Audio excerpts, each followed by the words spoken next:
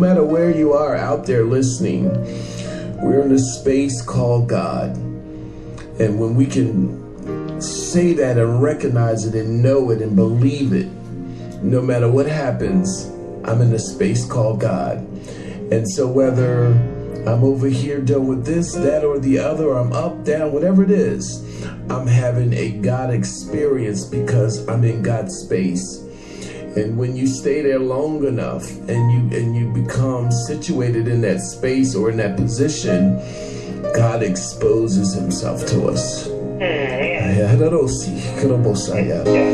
believe God is going to do some great things over these hours. I'm going to give you a scripture and I'm going to play a little music and then I'm going to come back and I'm going to pray with you, God's people. But Prophet Tony, I thank you so much. Oh, you don't know. It just, you know, sometimes, not sometimes, all the times we need each other. And just that push, you know, that push, you know, and as she was speaking and, you know, and ministering and, you know, that you will be able to come on at 3 o'clock, 4 o'clock, 8 o'clock, whatever the time it is, and hear something from Jehovah. And I believe God is going to do it. Why? Because we're in a space called God. And we're having a God experience. And God himself is about to expose himself to us. The Lord gave me for you, with this 72 hours, fresh water. Now, I'm going to do just a little tune of it. And then I promise to come back a little later. I'm going to play some music and minister, and we're going to pray through the night. But as the Lord prepared me for this 72 hours, right around April the 16th, the day after my Earth Day, birthday, whatever you want to call it, he put me on the water. And every day up until Friday, last Friday's past, I've been on the Delaware River. I would go out there probably around 5 a.m. in the morning, and I would stay there till maybe 4 or 5 o'clock at night, as opposed to when it rained. And I would be in the middle of the river, you know. You don't stay in the channel. And it got so funny that the Lord even gave me boater operating license with the Coast Guard and all that. So every day I was on the boat out there and just understanding, looking at the water and the creations and understanding the current and the wind and just in Jehovah's presence. And these words came to me. Now, this is a little song, but it's gonna be our theme for this 72 hours. Let me try to do this with you. Okay.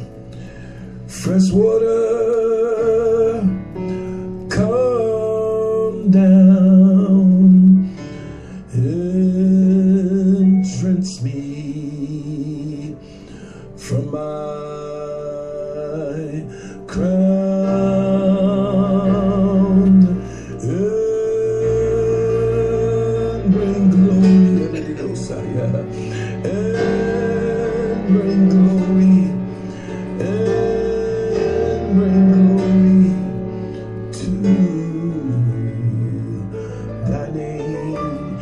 So I would be on the water, and I would open up my hands, stretch my hands out, and I open up my palms unto the Lord, and I lift my head up, and I could see fresh water coming down and drenching me from my crown, and see the washing and the purification and the drenching, and then once that transformation takes place, it brings glory to God's name.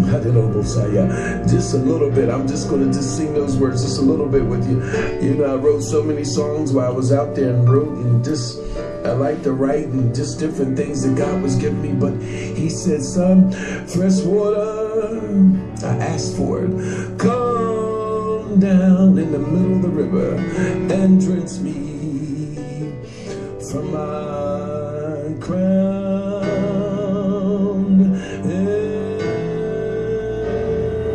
Bring glory to the Messiah, and bring glory to the Messiah, and show under the Messiah, glory God,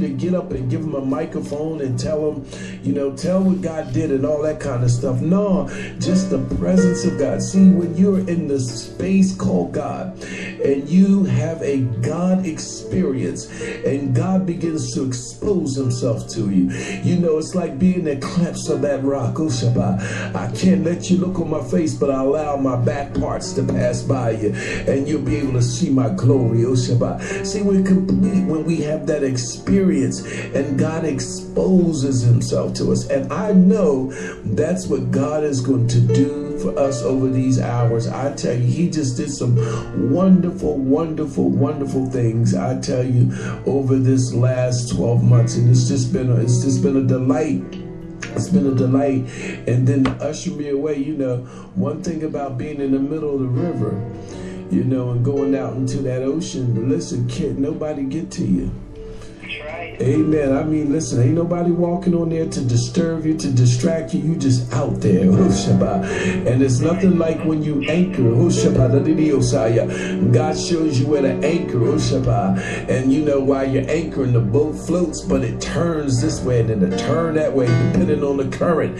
And you're just out there. You're just out there, and I mean, you're just out there, you know, looking at the eagles and the different species and God's different creation, and you're just out there. And so this has been a great time, and we're looking for God to do some great things over the next few days here. So I want you guys to tell some friends and tell them to tune in, and I promise to just to pour out everything that we have, that God would meet the needs of you, his people, wherever you are today. God is going to do it. I know one thing for sure, just to God be true, and he will see you through, and it shall be for you as God has promised. It shall be for you as God has promised. You have been made and prepared for the certainties of God. And what that means is there are certain things that are going to go on in this span of life that only you can do, huh? Let me tell you something. Only you can do it. Listen, God has purposed you to do it. And no matter what happens, whatever comes, listen, I know how the enemy comes and tries to knock up and take this away and cause this, that, and the other. But let me tell you something. That just means God's going to come another way, because there's certain things that only you can do in this realm, in this space, and you have been made, prepared. God has made you, and he's prepared you for his certainties. It's so certainly, it's a must happen. It's got to happen. Amen. You know, even as we see miracles, and when you get into something like this, prophet, you know, fortunately, or the blessing is God takes you, like he set me up, he took me out in the water by myself. And then when he brought me in, guess what? I was by myself again.